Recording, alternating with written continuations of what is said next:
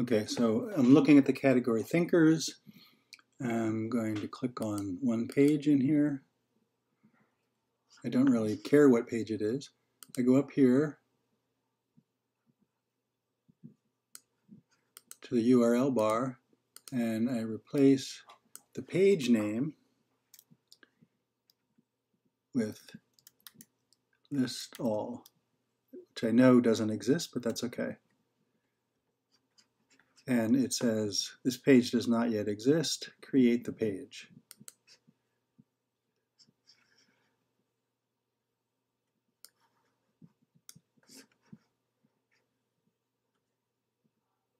And now I'm in the normal edit box, and I'm going to, that was in the email, and I'm going to change the category here to thinkers, because that's the category that I'm in right now.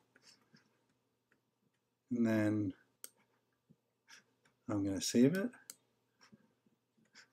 And what it does is give me this listing of everything that's in that category.